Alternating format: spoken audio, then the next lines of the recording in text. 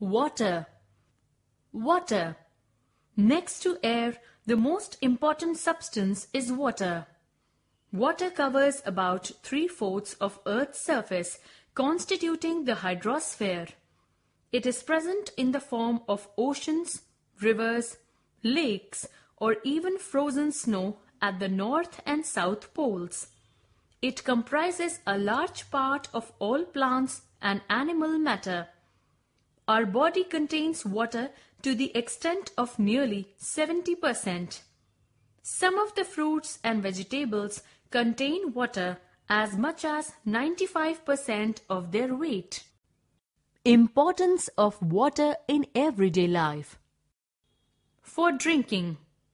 We require water for drinking. Since 70% of our body comprises water, we have to consume water to meet the loss of water by sweating, etc. It also keeps our skin supple.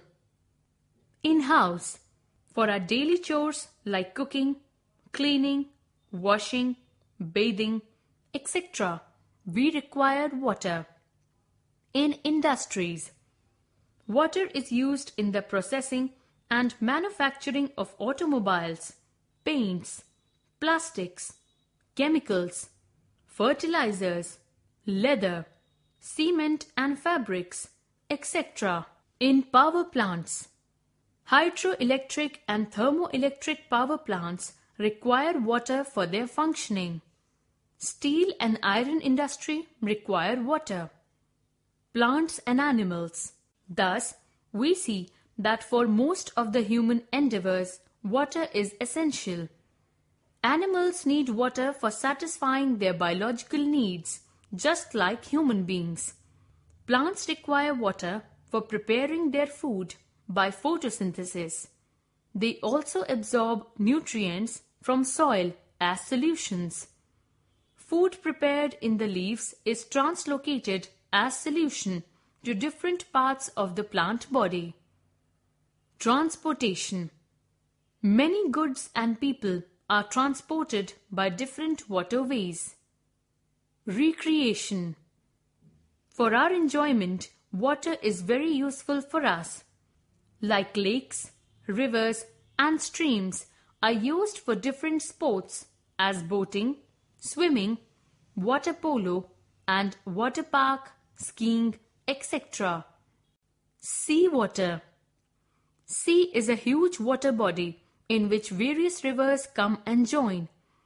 All mineral salts brought by rivers reach the sea. The content of sodium chloride or common salt is maximum, resulting in salinity of seawater. Seawater has to be desalinated before use. Water is costly in Gulf countries because of the cost of desalination, but we are lucky that in our country, water need not be desalinized. Well water and spring water. Well water. Water comes to Earth's surface as rain. Most of it flows on the surface of Earth, while a small amount percolates down till it reaches that strata of land which is made of impervious rocks. Now, it either accumulates or starts flowing parallel to the layer of impervious rocks. When we dig deep and reach the accumulated underground water, we call it a well. Spring water. The underground water flowing parallel to impervious rocks comes out as a spring where layers of soil above it are reduced. Spring at certain places, the underground water exerts pressure and comes out through cracks on the Earth's surface. This water is called spring water. Both well and spring water are rich in dissolved mineral salts and are free from suspended impurities. As this water percolates down, it undergoes filtration while passing through layers of sand and gravel. Rainwater. Rainwater is considered the purest form of all naturally occurring water. This is because it is formed by natural distillation of surface water by the heat of the sun. However, rainwater contains some impurities. Gases like carbon dioxide, nitrogen oxide, and sulfur dioxide emitted from exhaust of vehicles and industries get mixed with the air. Carbon dioxide dissolves to form a weak acid called carbonic acid. Such acid containing water causes erosion to rocks containing lime. Similarly, sulfur dioxide and nitrogen dioxide react with oxygen and water vapor and fall on earth in the form of acid rain. This damages crops, forests, buildings, and environment in general. Groundwater.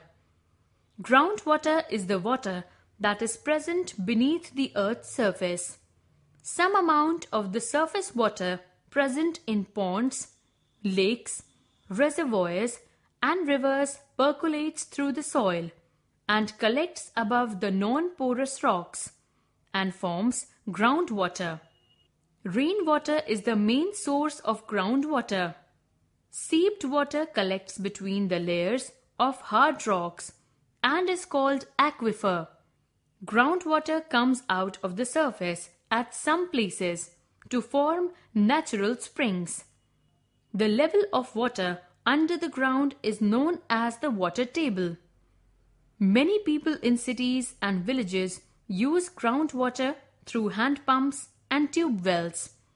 Nearly the whole of rural population uses groundwater for all their needs.